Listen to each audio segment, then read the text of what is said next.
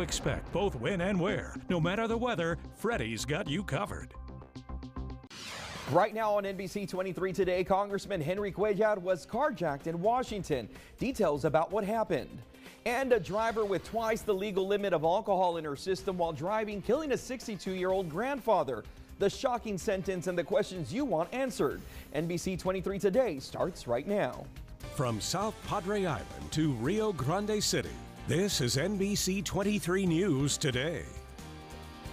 Good Tuesday morning, Valley, and thank you for joining us on NBC 23 Today. I'm Adam Cardona. I'm meteorologist Jessica Kirk. And I'm your lifestyle host, Danielle Banda, on this National Buy British Day. Buy British? They always make fun of me for my accent. Okay, so today is the day to support British products. So you gotta British buy clothes, movies, stuff like that. Okay. Yeah. Tea. So give me your British accent. I'm gonna drink my water. Okay, that's good. You see, not bad, Jessica. Hello. Happy Tuesday. That's like Australian. And you don't need to hear mine. All right, you I guys. don't, because I already know what's gonna happen. And I gotta keep it together. I know, but guys, this is a pretty interesting national day. That is. I did not see that coming.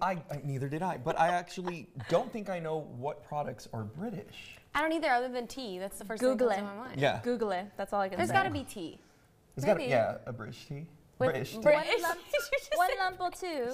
No. It's sugar. Oh, right? no.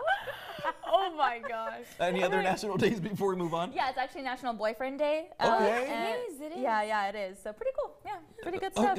You made more of a deal with the British Day than the boyfriend day. I don't know. I don't know what's happening. Everyone can support British products. Yeah. And not everyone can support boyfriends.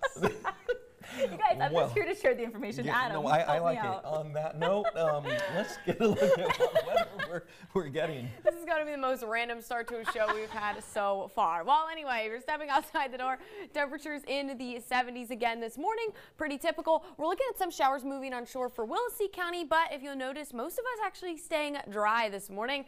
And I think we have even less of a chance to see rain today than we saw the last few days. So that's kind of how today's going to go. Still rainy, but not as rainy as yesterday or on your Sunday. There's a look at those temperatures. 80 in McAllen, 77 in Edinburgh, as well as Harlingen. Port Isabel's at 80 and Bayview